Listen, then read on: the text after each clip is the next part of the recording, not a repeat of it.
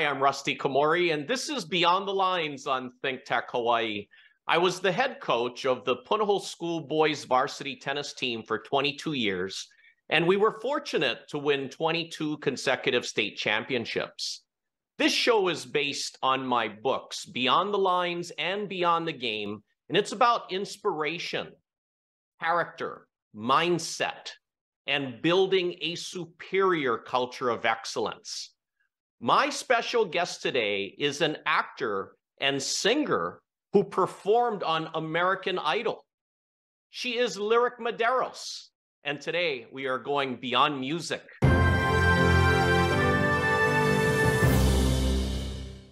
Hey, Lyric, welcome to Beyond the Lines. Uncle Rusty, thank you so much for having me. Lyric, I know your family very well. Your parents, Glenn and Tammy, are extraordinary people. You have your brother, Cord. I want to ask you about your family. What types of values and disciplines did your parents instill with you and Cord? Absolutely. My parents have definitely emphasized, I think above all, appreciation, being appreciative for the things we have in life, for the things we've been blessed with, and also giving back. Service has been a huge part of my life. My dad and my mom would both wake up my brother and I at around 5 a.m. almost every Saturday morning to feed the homeless at Kapiolani Park. And when I was little, I really didn't appreciate it. I was like, why are you waking me up so early? But definitely older now, 22 years old, I realized the significance behind that and what my parents were really trying to do. And that was teaching me appreciation and giving back. Well, Lyric, you attended Punahou School. You graduated from Punahou School. You were there on a full merit scholarship. You received the President's and Principal's Award. Tell me about the type of impact that Punahou School had on you that helped to shape you. Absolutely. I'm forever grateful for Punahou for so many different reasons. One, I did receive a full merit scholarship, a Portuguese scholarship for 1 year, and that was only for my senior year of high school. The other 3 years I was there paying, but I was definitely grateful to get that scholarship for my senior year. And that was an academic scholarship. So I received that due to my grades. Punahou has helped me in so many ways.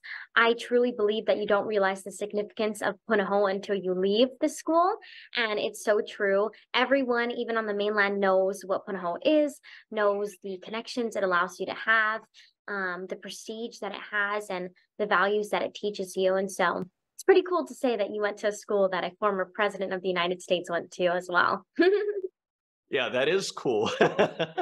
And I know Punahou School for many, many years. And Lyric, then you went on to Notre Dame. You were on the dean's list, and you graduated Notre Dame in 3 years. How did you do that? Yes, it was difficult. Honestly, with COVID happening, I did end up not continuing my freshman year and the rest of my freshman year because we were sent home during spring break. And so I was doing online classes at home. I was waking up for classes at 3 a.m. in the morning on Zoom because of the time difference here in Hawaii in comparison to Indiana. But COVID allowed me to take extra courses at Notre Dame and then also some summer courses too, which allowed me to fulfill my graduation requirements to graduate with a double major in English and film, television, and theater, and a minor in journalism in 3 years. And so I'm really grateful that Notre Dame and all of the faculty there that helped me to achieve that. So while you were at Notre Dame, what were some of the best parts of being there on campus? The community by far. You'll hear this from every single Notre Dame alumni and graduate that Notre Dame's main theme, main value, one thing that they're known for really, other than the football team, is the community aspect. Everyone will tell you if you're at Notre Dame, if you go to Notre Dame, you will feel that community value shine so strongly. I worked in the admissions team when I was at Notre Dame. I was very grateful to be an intern. And one of the main things that I emphasize to prospective students is that Notre Dame may be far from home. It may be in a place that's different, and college is about new experiences and being in somewhere new that you're not comfortable with. But Notre Dame creates a community that makes you feel comfortable immediately. And I think in part it has to do with the faith aspect, the social aspect, and also this great pride that every single one of the students and alumni at Notre Dame can speak to. So, Lyric, after graduating Notre Dame, you are now at the University of Hawaii Law School. Yes. Tell me what interests you about law and what specific type of law might you be pursuing? Sure. The funny thing is that I actually wanted to go to med school. I entered Notre Dame as a biology major, thinking that I wanted to go to med school. I love helping people. I'm very passionate about helping others. And so I wanted to go to med school. And then I realized that I am not a big fan of blood. I cannot handle it. And so I was like, time to switch majors. And so in the middle of my freshman year, I switched to English because I love reading and writing. And I was really encouraged to pursue law because a lot of law school is reading and writing, and it also provides me with a way to help others in using those strengths and that love for reading and writing. And so that's how I found law school. And essentially, I decided to come home and go to University of Hawaii Law School because I've been told that Hawaii has a great community here around the law school in terms of the legal community connecting with the law school and a lot of those graduates working directly for Hawaii firms right after school. And so it was the perfect way to go to a school that was going to allow me to give back to the Hawaii community through law. Are you thinking more on the prosecuting side, defense side, or what are you kind of leaning towards right now? I'm not too sure just yet. Because of my love for music and acting, I've been told, maybe entertainment law would be great for you. But I really am passionate about litigation. I love public speaking. And so this summer I'll be at the prosecutor's office working as an intern, and I'm excited to see how that goes. Get into the courtroom more often and just observe and use the skills I used in my first year and really see them in action. Well, that sounds good to me, Lyric. And Lyric, I want to ask you about your dad, Glenn Medeiros. Everybody knows he's a famous 80s pop star. I mean, huge hit songs, Nothing's Gonna Change My Love for You, She Ain't Worth It with Bobby Brown. He sold millions of albums. He's traveled to over 30 countries performing. Yes. Well, looking back at his career, what are some things that really stood out that you admire about his time being an 80s pop star? Sure. There's a lot of things that I definitely admire my dad for. I think above all, though, I think it's his determination to want to help others. He had this amazing lifestyle of going to events and singing and performing at some of the largest venues in the world and traveling the world and meeting people like Prince and all of these great stars. And yet all he wanted to do during that time was give back to others and to really get into education. And the fact that after his time in the spotlight, he decided to get a doctorate degree, and now he wants to give back through education is just really so touching to see. And I actually have a TikTok page right now, and I started it when I was at Notre Dame in my last year. And what I do on there is I create a family page, whether it's updates on my family, the Medeiros family, or I do highlight my dad a lot. I show videos of him when he was younger. His famous hit, Nothing's Gonna Change My Love for You, has a video on YouTube that has over 45 million views. And so I'll show it on TikTok, and then all of his fans from Germany, from Austria, from Tahiti, from literally everywhere you can think of, Ireland, the UK, everywhere, they are commenting on there saying, oh my goodness, this is his daughter. And we now have over 408,000 people on my TikTok every day watching my family and I do the fun little acts or scenes that we do every day and talking about my dad and just reminiscing on his time as an 80s teenage pop star, but also remembering where he is today and what he's doing for the Hawaii community at St. Louis School. Well, Lyric, I mean, your dad is a man of great character. He's an exceptional leader, president of St. Louis School. I know him very well. I want to ask you, when you're performing, well, you've performed songs with him, and I've seen some of the videos that you had put together on TikTok, and it is absolutely priceless watching you and him perform together. Now, what specific advice has he given to you about singing, or how has he really specifically helped you with performing? Absolutely. My dad has taught me a lot of great things when it comes to singing, but I think above all, he's definitely taught me how to use your gift to help others. And for me, I love singing, I love acting, I love learning. And my dad has always encouraged me to use those gifts and those strengths to help others. And so singing is a very special thing because you're able to touch others, you're able to make them feel a certain way, whether that's happy or sad. And doing it that I'm able to touch the hearts of others, and singing is something that I love because of that reason. And so I'm so grateful that I've been able to do that, not only here in Hawaii, but also on a national level too, when I was fortunate enough to go on American Idol and to sing in front of the country, which was crazy. Well, we're going to get to that in a little bit. I want to ask you about your dad performing at the Halikoa hotels right Yes. now, and you performing at the Halikoa Hotel. Tell me about that. Yes, I get so excited to talk about this because it truly is a gift that I'm able to perform where I grew up watching my dad perform on stage. My dad has been at the Halikoa for, I believe, almost 14 years now, if not more than 14 years. And I grew up watching him hosting the Luau show, singing Nothing's Gonna Change My Love for You there. And to be able to switch positions with him and to be on stage every Tuesday where I perform weekly at the Halikoa Luau show as the host, the position that I watched up, that I grew up watching him play is surreal. I'm so thankful. I'm so grateful every time I get on that stage. At the end of the night, I thank my dad for giving me that opportunity and allowing me to fill his shoes, quite literally. Oh, I mean, it's absolutely wonderful what you guys are doing there. And Lyric, when you're performing at the Halikoa Luau, what's the best part and what's the most challenging part of performing? Absolutely. The best part about performing, I think, is seeing the reaction that the people in the audience have, seeing the joy that it brings them when you sing a Moana song. I sing How Far I'll Go at the Luau show, and what I do is I go down into the crowd and I sing with the children in the audience, and I see if any of the young keiki know the song, and sure enough, they know every single lyric, and so I hand the mic over to them. We sing it together, and seeing the joy that it brings to the child, but also to the parents and the family watching the child sing, recording them sing at the Luau show here in Hawaii, where they vacation, is truly so special. I think the challenging part would probably have to be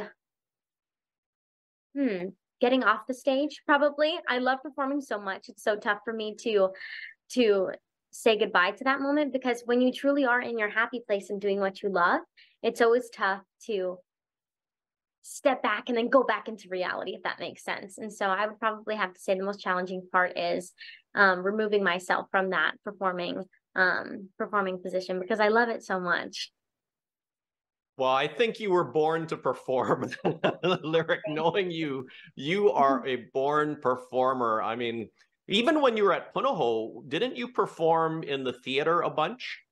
Yes, I did a bunch of theater when I was at Punahou. I also, right before I went away to college, I was a principal role on Hawaii Five-0, and so I was able to act on Hawaii Five-0. I recently just booked a voiceover project that came here from LA, and so I recorded in the studio for that. It's called the Elvis Project, and I'm very grateful for those opportunities. And we're gonna keep working until we achieve our dreams of one day hopefully becoming a full-time actress. But in the meantime, love law school. It's been great learning. It has been a challenge nonetheless, but I love learning. And so we're going to keep going. And Lyric, I watched your acting on Hawaii Five-0. It was on season 9, right? Yes, that's correct. Yeah, no, you were great. And Lyric, I want to ask you now about American Idol. Can you tell me about why you entered American Idol, and take us through, your journey up until performing on that first day, that first performance? Absolutely. American Idol was a surreal experience. It is one that I'm forever grateful for the rest of my life, and I will continue to be.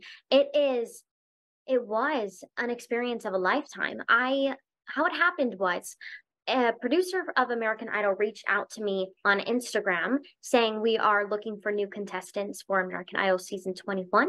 And if you're interested, please let me know. I auditioned with that producer, and then I passed that round, went on to 2 more auditions with executive producers. And then after that third Zoom audition, they told me that I would be invited to perform in front of the judges, which were Katy Perry, Lionel, Richie, and then Luke Bryan. And so they flew me and my mom out to Nashville. That was one of the audition cities.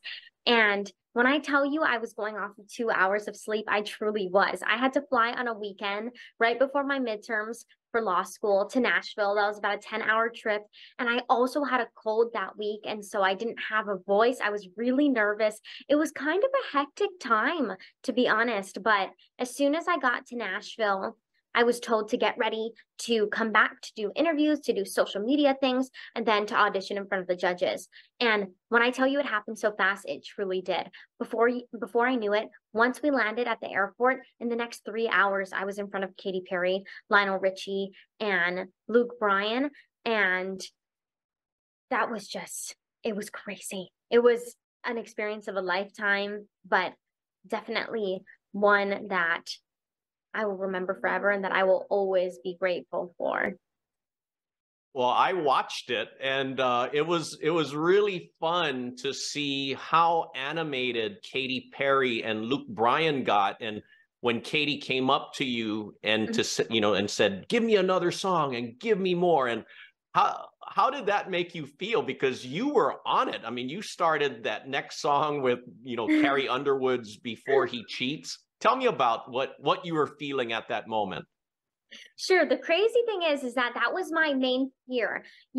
Auditioning for American Idol, I used to watch it growing up as a young girl, and I knew that they would always ask the contestants for another song. Give us another song. Do something a little different. Do something with this kind of style to it. And that's what I was hoping wouldn't happen to me. But in the back of my mind, I knew that was going to happen. And so I was like, okay, if they say we don't want this song, this song, this song, what's your backup song? And so honestly, Before He Cheats was not any of my backup songs. It was the first thing that came to mind when they asked for something a little bit more gritty and more, I don't know a way to describe it other than gritty, but so I went with that song, and it went in my favor. Luckily, I did receive a no from Luke Bryan. He told me I was too pretty for an ugly business. And so I did receive a no, but then Katy Perry was ultimately the deciding factor, and she decided to give me a chance, which I'm super grateful for. And then we went on to Hollywood Week about 2 months later. So tell me more about Hollywood Week now, and tell me about some of the lessons you learned. How did that experience help you grow? Yes. What a lot of people don't know is that Hollywood Week actually takes place about 4 to 5 months before the actual season comes out, and it's a series of rounds. And so Hollywood Week isn't just one show. It's typically 3 shows because there's 3 different rounds. First round is you sing a song, you go one by one in a line, and they say front row, you're going home, back row, you're staying, you're moving on. Then you go on to a second round, which is duets, and then you go on to a third round, which is a showstopper where you perform in front of a real audience. And so Hollywood Week is really just a bunch of challenges that you have to pass in order to make it to that top 21 group that eventually comes to Aulani in Hawaii. One of the things that I learned is that, despite me not making it very far in the Hollywood Week round, you really have to stay true to yourself. And at the end of the day, if you know that you did your very best and that you put it all out there and you gave it your best shot and you stayed true to you, then that's all you can do. And I think for me, it was definitely new being in an environment where I was encouraged to be a little bit more hard around the edges and stray from maybe what seemed like the perfect or the nice girl kind of view I may have given off in the beginning and that they wanted me to break out of. I know that in my heart, I really stayed true to myself in that Hollywood Week performance, in showing them that I can sing and that I have this range, but also staying true to the person I am, and that's someone who's sweet and very giving and wants to give back and won't stray from that. Well, you were absolutely incredible, and you represented Hawaii very well. And I want to ask you, because you know about the behind the scenes. Yes. Let's talk about Iam Tungi. Did you get to meet him, and why do you think he really ended up winning and just succeeding and winning over the hearts of America? Absolutely. I was so grateful to be able to meet him. It's so funny. When I was on my way from the airport, LA, to the concert hall that we were performing at, Imtangi was in the same bus as me, and he was talking to someone saying how he's from Hawaii, and I turn around and I go, I'm from Hawaii too. And he's like, no way. And we just started talking from there. And I am so proud of him. I'm so happy for him. Congratulations to Imtangi. That's huge to be able to win American Idol, to be able to represent Hawaii so well, and to touch the hearts of so many on a national level is just amazing. And so I'm so happy for him. And I'm just so proud of him, really. And to be able to say that I got to meet him, I'm just so grateful. And so I couldn't be happier. Way to make Hawaii proud. How awesome. Well, I was watching the finals along with everybody in Hawaii and crying multiple times watching it. It's amazing how his songs, I mean, just really touches people, I mean, emotionally. And Lyric, I want to ask you, you sang the national anthem for the NBA Clippers and Raptors game. Mhm. How nerve-wracking is it when you're standing in the middle of the entire arena singing the national anthem? So nerve-wracking. I saw Blake Griffin walk past me literally before I started singing. I was like, oh my goodness, this is crazy. And I think the hardest part about singing the national anthem is that you have to find the note on your own. And so you have to come in with the starting note on your own. And so I was just playing the note in my head. I'm like, oh, say, like in my head, making sure that I knew it before I actually opened my mouth and started singing. But of course, it's very surprising when you see all of these super tall and famous basketball players in front of you. I'm like, Lyric, focus on the note so you can get it right. Well, that I can only imagine because it just to remember the words, let alone in front of thousands of people there. And Lyric, I want to ask you about my books. You have both of my books. What are some things that stood out to you in it? Absolutely. I think the messages in Beyond the Lines, both of your books have great messages. I really, really enjoyed, and I'm really thankful to have been able to read your book and for you giving them to us. So thank you so much. It really offers a great perspective on what it means to be a leader and what it means to achieve and sustain success, because we all know that there's a lot of different ways to do that, and achieving success is not always easy.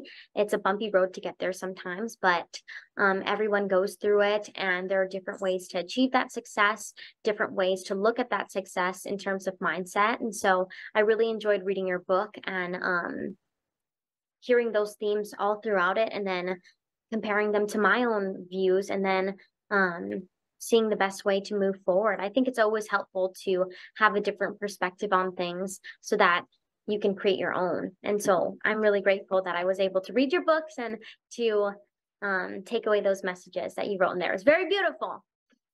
Well, thanks, Lyric. And your dad, I mean, in addition to being president of St. Louis School, he's also teaching a college class at Chaminade University, a doctorate level PhD class about leadership. And he's using both of my books as the textbooks there. Yes. And in chapter 1, I talk about choices. And I'm trying to inspire people because a lot of people might feel stuck or they're complacent in their professional or personal lives. And I want to let them know that they have a choice to do something different, maybe something better, maybe to pursue a passion. And then also, to take calculated risks, because anytime you make a choice, there's some level of risk involved. What are your thoughts about choices and risk? Absolutely. I think that was a great way to put it. And I think it was so beautifully written in your book. When it comes down to choices, I've definitely had to make a lot in terms of what was happening after Notre Dame for me. When I graduated from Notre Dame, I knew that I wanted to pursue acting, but I also wanted to continue learning, because everyone knows that the entertainment business can be very competitive, and oftentimes it may not be the most financially stable job to choose. And so for me, coming out of graduating from Notre Dame in 3 years, I definitely wanted to navigate how I was going to achieve that goal of wanting to be an actress, but also providing myself with a job in the future that would lead to that financial stability that I would like to provide my family with one day. And so I had to make a choice, and that was to come to law school and go to the University of Hawaii and study in a place where I'd also be able to pursue my love for acting with my TikTok account, which I have created, and also doing self-tapes here at home. And then also having the support of my family, like my mom coming with me to American Idol, something I would not have been able to do if I did go away from home. No, I love hearing those insights. And I want to ask you more about your young generation. What are some of the big challenging adversity issues that your generation is facing nowadays? Sure. I think with the rise of social media, it's so easy to compare yourself to what you see on a screen, because a lot of times we go on Instagram, we go on TikTok when we're bored, and we look at what others are doing and we think to ourselves, why am I not doing that? Why am I not traveling to Italy? Why am I not pursuing my dreams of being an actor in LA? Why am I not getting into good schools like this other person? It's so easy to compare with social media nowadays. But I think one thing that I really tried to emphasize in my TikTok is that a lot of it is highlights of people's lives. We post what we want others to see. And I think that's something to remember. A lot of people don't post about the downsides, the adversity that they face in life. They post about those highlights. And so it's important to remember that when scrolling on TikTok or Instagram or any sort of social media platform. And also to remember how your path is your own path. We make choices, whether it's because of family members, whether it's for ourselves as individuals, and we each have our own individual path that we're forming. And so while we do compare ourselves to others, it's also great to remember, where we are in ourselves and what we're doing to better ourselves and achieve our own definition of success. Lyric, I'm so glad you brought up social media. And your generation, you're born into social media. And I mean, there's so many stories about bullying and various pressures. Did you experience any bullying or pressures through social media yourself? Absolutely. I think I've experienced more cyberbullying now that I have a platform on TikTok, with over 400,000 people being on my TikTok page in particular. I do receive quite a bit of negative comments on my page. And naturally, when you read those comments, you do take it personally and you think, oh my goodness, that's really hurtful what someone said. And wow, is that really what people think of me? And I think something important that I've learned is that you never know what these people are going through in their own lives. You never know if they're dealing with something on their own or their reason for writing that comment. And so all you really can do is spread positivity in your own way and spread positivity and encourage it on your page. And that's all I really can do on my TikTok. And that's something that I try to do. I try to stay really positive with the content that I post and hope that it puts a smile on someone's face on the other end. Well, I can see that because for you, everything that you post, you're literally really trying to inspire others. I mean, you're such a young woman of great character. You're trying to do things in the right way to, like you said in the beginning of the show, to really help others, right? Yes, thank you so much for saying that. I'm flattered. But I also want to say too, I mean, with all of the positivity that I radiate and things like that, and I try to radiate, I also have low moments too. And I also go through challenges myself and I make mistakes too. And I think that's something that I really want to encourage is that with every mistake, you learn from it. And so I've definitely made mistakes. And I've definitely, had those moments where I felt low, but I've learned from every one of them. And it's human, and it's natural to feel like you don't know where you're going, you don't know what you're doing, the choices that you're making are wrong, but it's human and we're all human. And so that's something that I also try to emphasize with what I post as well. Having that real aspect, but also spreading positivity and trying to radiate that. Well, Lyric, I have to say it was an absolute pleasure having you on the show today. You are so authentic, so genuine, so inspirational. I know that you are going to be a great role model for countless people. And I want to thank you for taking time to be on the show today. Oh, thank you so much, Uncle Rusty. And you truly are a leader for so many people like myself today. And so thank you so much for writing books that truly inspire people in my generation as well. Thank you, Lyric. And thank you for watching Beyond the Lines on ThinkTech Hawaii. For more information, please visit rustykomori.com. And my books are available on Amazon and Barnes & Noble. I hope that Lyric and I will inspire you to create your own superior culture of excellence and to find your greatness and help others find theirs. Aloha.